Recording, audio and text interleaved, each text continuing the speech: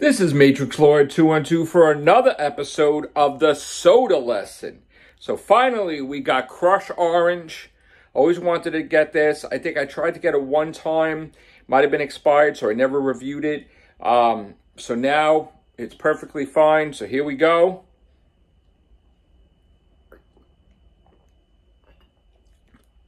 Love it. Excellent. Freaking love this orange soda.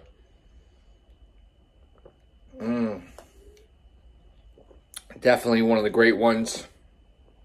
Absolutely.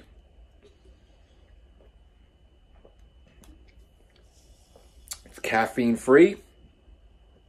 It has 71 G of sugar and 142% added sugars. Wow.